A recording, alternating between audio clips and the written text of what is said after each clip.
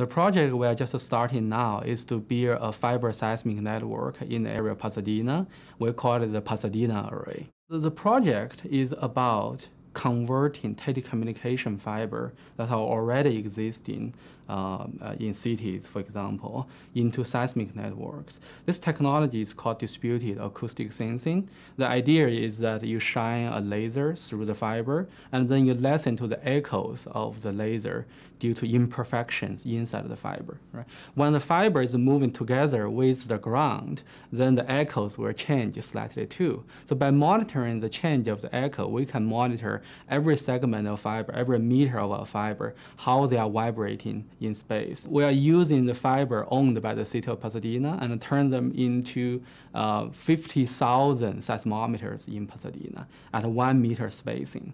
In the past, before this project, we probably have like less than 10 seismometers in this area. So this is like 1,000 times more than what we have now. So there are 3 things we can learn from this array. One is we hope we can detect earthquake as small as the earthquake magnitude -1.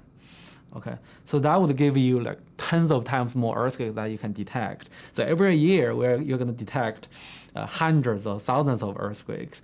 Most of these are much, much smaller than what we have now, but they can help us to illuminate the faults in the Pasadena area. So you know which fault are there, which are the faults we didn't know previously, we can now image them, and also we can know what's the geometry of the fault, maybe which ones are more active than others. The second one is to understand the structure of the Pasadena sedimentary basin. With the Pasadena array, we were going to map at 100-meter resolution. So we're going to see exactly what's the geometry of the basin and how slow is the sediment compared to the bedrock, so how well it can trap the seismic waves.